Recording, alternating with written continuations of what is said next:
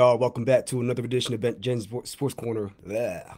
For Sunday, January 2022. Yo, it was a crazy game last night. You already know the vibes. You see the title. Giants got they wigs pushed back, man. That was a beatdown of epic proportions. Hey, at least they can say, at least the Vikings fans can say this. They're not the only person that got beat 38-7, man. Because, bro, that wasn't even as close as I thought it would be. It was just a complete massacre, dismantling. They got discombobulated. It was crazy. So let's just give a brief recap because I was out there and, bro, when I was walking up to Xfinity Live, it was so packed they weren't letting people in even though there was a line. And then we went over to the casino instead, and on the way walking to the casino, we were already up 7-0, and then boom, I hear people cheering and I hear fireworks. I'm just, oh man, that's never a bad sign. So they was in there already tearing their stuff up in the first quarter. You know what I mean? And then we got into the bar in the casino, and it was they had no answer for what we were doing, no answer at all. And you look at the final stat line. I mean, we were putting up touchdowns left and right. A couple things that stood out to me: Eagles 138-7, as you know, 14 points in the first quarter, another 14 in the second quarter. The game was damn near over at that point. And then third quarter, they come out to get a touchdown on a trick play. They got into the red zone, got a touchdown, boom. I thought they would put up 14 to 17 points, which they did not. And then in the fourth quarter, we put another 10 points on there just to drive the nail further into the coffin. And one of the most diabolical, sadistic beatdowns we've seen in a while. Jalen Hurts came out, looked healthy, tested his shoulder out early. He had some design runs, so they knew exactly what he was going to do. They knew the shoulder was good. And then he hit Devontae Smith on that long pass on the first drive. And then he hits Dallas Goedert with the one-handed catch. Just smooth as butter. And then goes into the end zone for the touchdown. Set the tone. You already knew what the vibes were, what time it was. And we ran for how many yards? 268 yards on the ground. I think that's second most in playoff history. 268 yards on the ground. The third most was the Eagles against the Cowboys in the 1980 NFC Championship game, where Wilbert Montgomery ran all up and down the field on Tom Landry's Cowboys. And then the second most would be this game against the Giants. 268 yards on the ground, bro. Kenneth Gainwell, first 100-yard rusher for the Eagles in the playoffs since Brian Westbrook. Back before, it had to be before 2010. Might have been 2009 or something. He had 112 yards, one touchdown late in the game. But even early in the game, he was running all over them. Then Miles Sanders, 17 carries, 90 yards. Boston Scott, 6 carries, 32 yards, and a touchdown. Jalen Hurts, 9 carries, 34 yards, and a touchdown. Bro, like, they had no answer. Devontae Smith did his thing, 10 targets, 6 receptions, 61 yards, 1 touchdown. Had the touchdown on the wide receiver screen. They didn't really know what to do against this Eagles team. All they really had was Saquon Barkley, and that's pretty much it. And we did a good job against Saquon. He had one 39-yard game, but after that, he had 8 carries for 22 yards. He did absolutely nothing. And by proxy, the Giants' offense was stifled. They had 109 pass yards. Think about that. 109 passing yards. 118 rushing yards, 227 total yards. That Eagles defense clamp lockdown. You got absolutely nothing for them. Nothing for us, man. Let's check the comments real quick. We on Facebook Live here. You know what I mean, for the people watching on YouTube. Ryan says, if they play like this the rest of the way, no one is stopping us. And that's facts. That's absolute facts. Because I just want to get a synopsis, but we're going to get into the predictions for this Bengals-Buffalo game and then the 49ers-Cowboys game later tonight. And those two are very intriguing ones because I think they're very tight matchups, even more so the Cowboys and the 49ers one. So let's go ahead and get right into... You know, before I do that, let's have a moment of silence for the Giants and their season.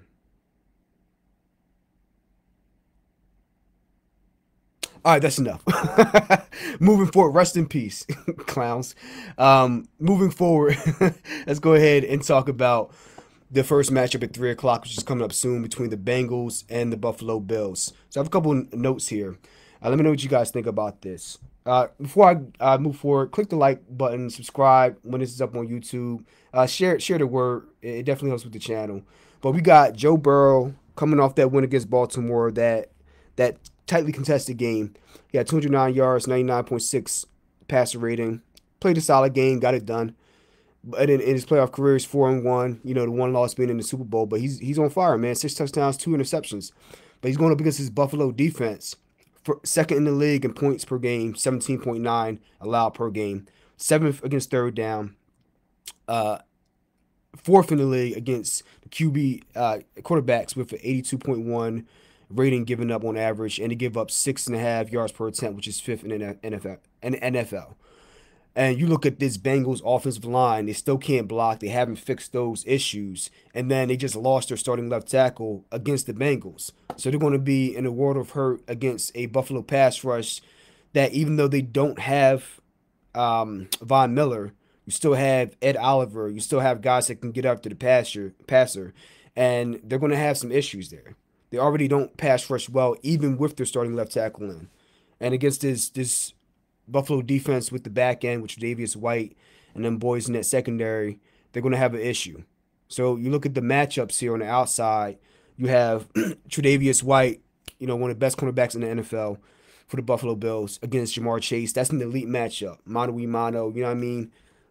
Put your chin strap on, you know, bring your lunch pail. It's going to be a battle of the wits. It's going to be a chess match all game. So against Jalen Waddle and Tyreek Hill last week against Miami, he gave up 8 targets for 4 receptions, 53 yards versus those guys. And I know it was a backup quarterback, Skylar Thompson and whatnot, and they really did a number on them. But still, he did a really good job locking down those guys on the outside. And then even Kyer Elam, he's coming in, and he's taking over for an injured guy in the secondary, and he's going up against T. Higgins. T. Higgins had a very good year, 1,000-yard receiver, I think 7 touchdowns this year. He had a couple quiet games, but every time he has 1 or 2 quiet games back to back, he always comes out and just lights it up. So that's a matchup to look for. Kyer Elam, who played well as a rookie, against T. Higgins. T. Higgins had 6 targets, 4 receptions, 37 yards last week, but I'm looking for him to have a breakout game. So that's going to be a matchup to watch. And then you look at how they are against the tight ends.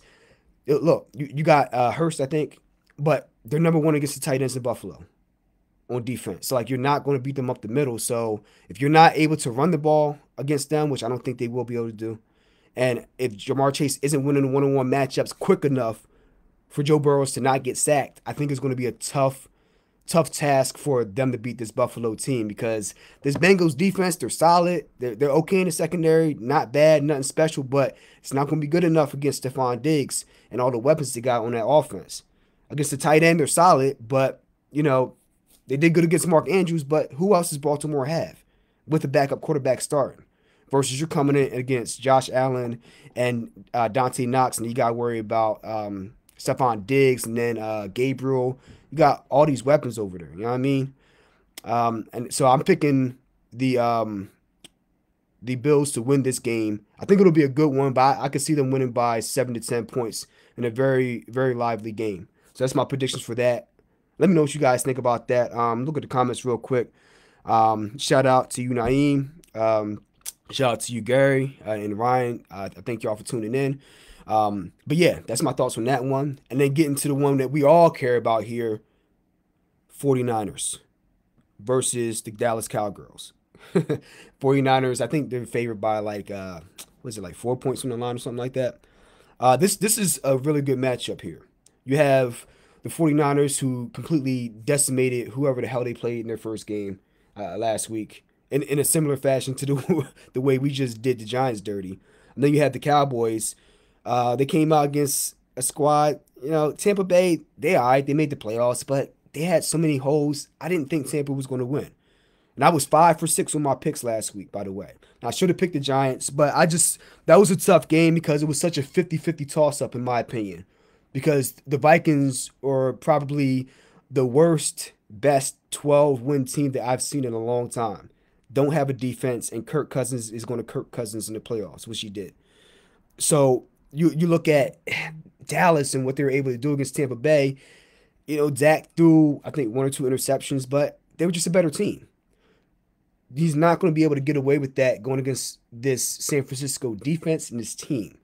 because his defense is going to make you pay with Bosa and them boys up front. They're solid on the back end. And then offensively, ever since they got McCaffrey, they've been a different team. And ever since Brock Purdy has been a starter, they've been keeping it moving. I think they've won their last 9 games, including this last playoff game. So they've been on fire. They've been hot going into the playoffs, and they're staying red hot. Going against a Dallas team that, if they're not able to get pressure on Brock Purdy, who is able to extend the play, they're going to have a really tough time. However, I think this is going to be a much closer game than what we're going to see between Buffalo and Cincinnati. Because at the very least, Dallas has a better offensive line. They can run the ball. Tony Pollard has turned into quite the running back to complement Ezekiel Elliott. And then you have CeeDee Lamb and them boys on the outside. Then you have Schultz at tight end. I can see this being a field goal game, or even a 7-point game, but a close 7-point game. I think that Dallas is tough, but I think San Francisco is just a more complete team. Better O-line, more explosive plays. And this is a website that I follow, Pro Football Focus. And one of the differences that I think separates the Eagles and San Fran from and KC from the rest of the teams right now, even including Buffalo, is the amount of explosive plays that they have. Look at San Fran and Philadelphia and KC. In terms of explosive pass plays, KC is first, Philly's fourth, and then San Fran is fifth. And then Buffalo is second. But then you look at Dallas, they're at 13th. And they're there for a reason. They're solid, but they don't have enough big plays down the field. And if you're not able to stop San Fran from really tearing the top off with Deebo Samuels and run CMC, it's going to be a tough task, dude. And then you look at O-line, Dallas, they're sitting at 12 in terms of their efficiency, in terms of their O-line, whereas Philly, 1. San Fran, 7th. But they're probably a little bit better than that because, Trent Williams at left tackle, still one of the best left tackles in football. Makes a difference. And then defensively, we look at the weighted rankings that they have for defense. San Fran's sitting there around sitting first, Philly second, and then KC, they're a little bit after Philly, and then you have Dallas and Buffalo and the rest of the teams and whatnot. But it's really San Fran and Philly that have the defenses that get turnovers and explosive plays. And we hadn't seen that a lot out of Philly in the past couple of weeks, but the turnovers, they were there. The sacks were there. They were getting on Daniel Jones' head, pause. And I think that San Fran's going to bring the same type of ferocity at home against Dallas.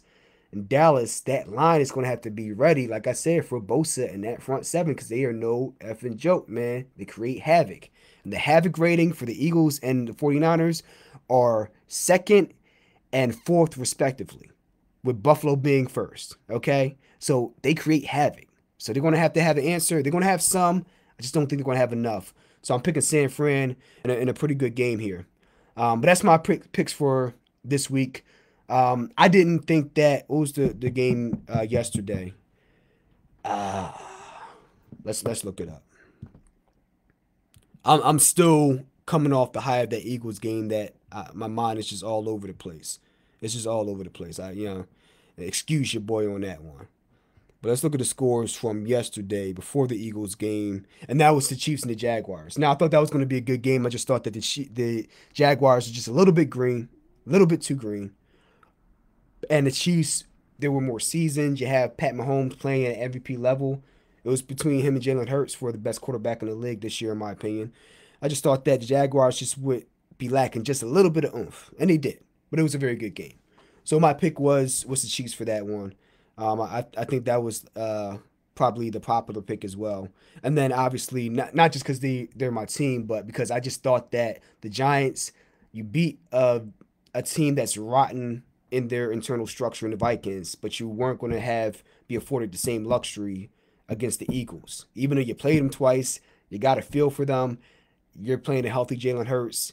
And mind you, Lane Johnson came back healthy, which made a huge difference, which is why they did what they did. So, yeah, we got 49ers, Eagles. That's my prediction for the NFC Championship game. And then I think for the AFC Championship game, it's going to be Chiefs and Bills in a rematch of last year's game. And I think that, well, I'll tell you what I think next week about that matchup if and when it happens. That's it for this episode. Let me know what you guys think. Like, subscribe, comment, leave your thoughts, and let me know what you guys think. And fly, Eagles, fly, man. You know what time it is. You know the vibes. I don't even have to say anything. You look at the scoreboard.